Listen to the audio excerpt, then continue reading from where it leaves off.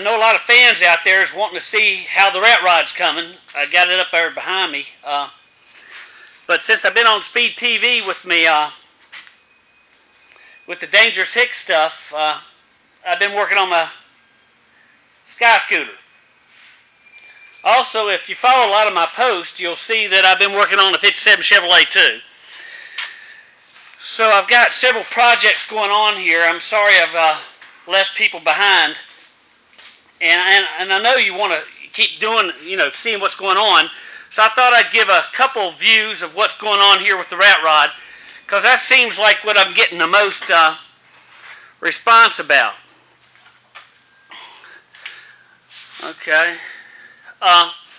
There's a bunch of episodes there I hadn't edited yet.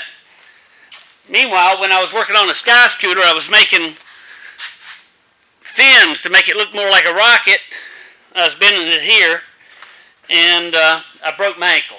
So it's kind of put me behind 3 or 4 months here. So keep watching, because I'll get it out to you.